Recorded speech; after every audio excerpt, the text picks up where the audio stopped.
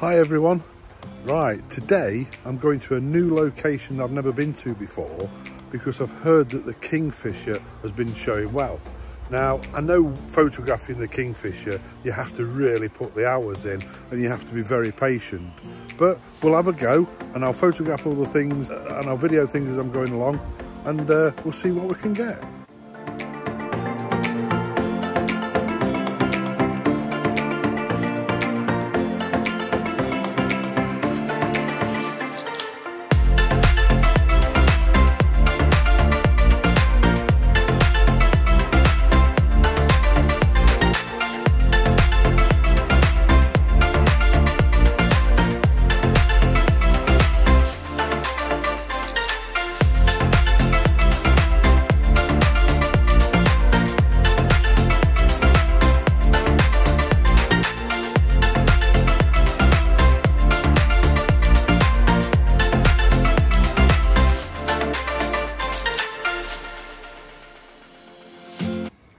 Okay, what I want to talk to you about today is what I call my walkabout setup. What I use is a 400mm prime. This is a Canon 5.6. I've got my 1DX on the back of it, and I always use, when I'm handheld, when I'm walking around, I don't just handhold, yeah, I always use a support. And what I've got is, if you see this gimbal, you can pay hundreds of pounds for a gimbal. Now this one's just a cheap one off a well-known auction site, brand new, and about £30. So I've used that, and what that does, when that's on a monopod,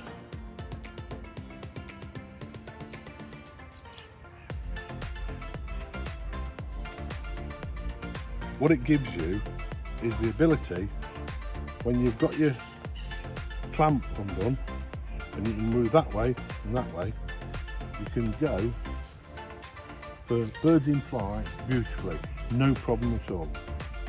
So that's the setup that I always use.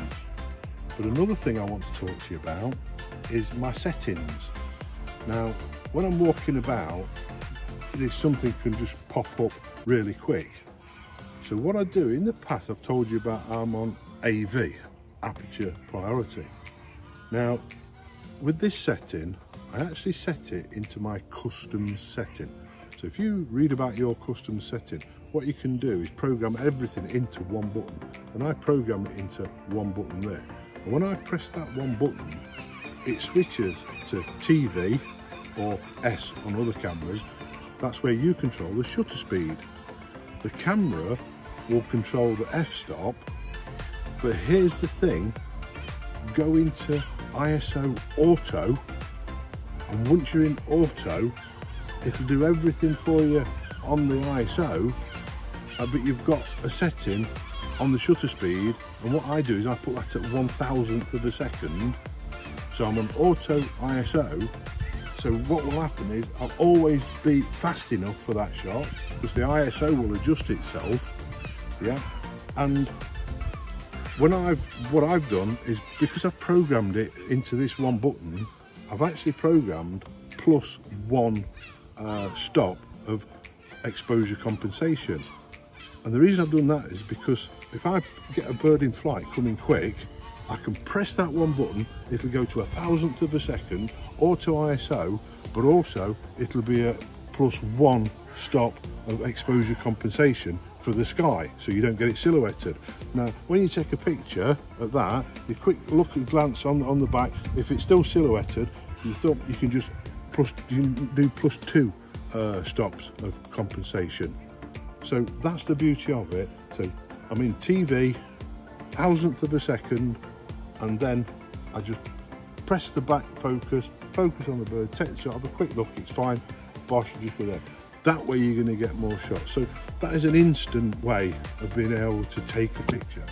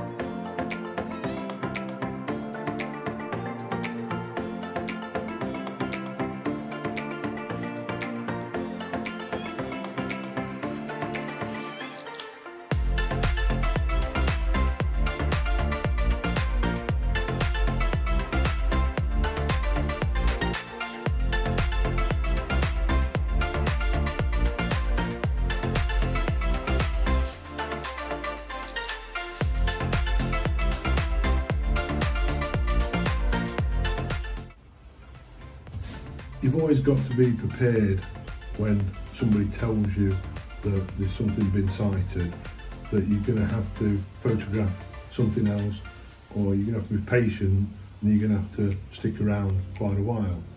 This particular kingfisher did a flyby about 3 or 4 times in front of us, and then eventually, fortunately, he landed on a branch right next to us and was able to get some fabulous shots. So you just got to keep going. There's plenty to photograph on this particular site, and you never know what's going to fly by, and if you can lock on it, you can get a good shot. So I really enjoy photographing kingfishers. There's something that you never tire of seeing. There's absolutely hundreds of thousands of people that's never actually seen a kingfisher.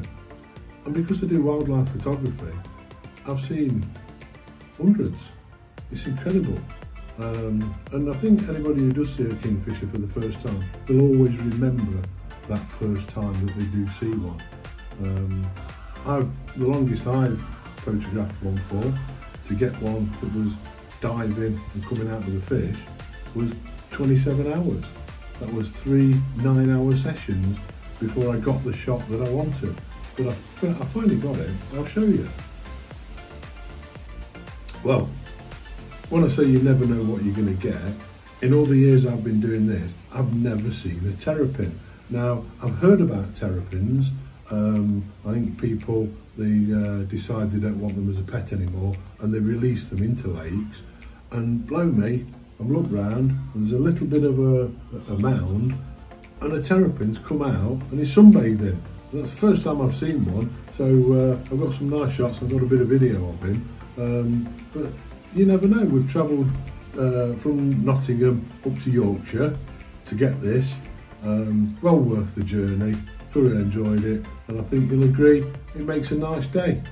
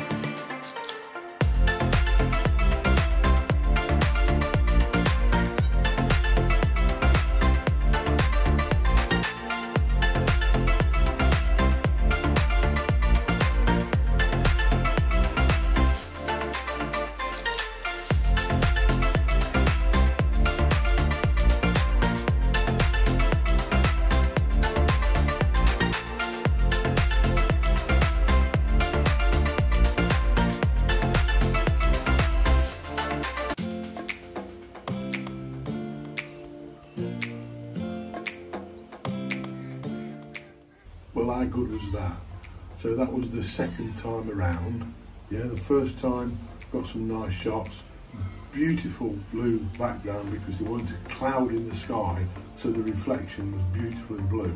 Now it's later on in the afternoon, and as you know, you don't photograph in the afternoon unless your name's Mark Blake, because I always have done. Yeah, on this one, it was silhouetted because of the sun being right above, so I had to go plus 2 1/3 stops on the exposure compensation, but this is what's turned out. So I'm happy with that. I've got to see it again. I've managed to film it. So yeah, happy days. Really enjoyed today. I hope you've enjoyed today. Thanks for coming along with me. If you have enjoyed it, please subscribe, maybe hit the like button and leave a comment. Bye now.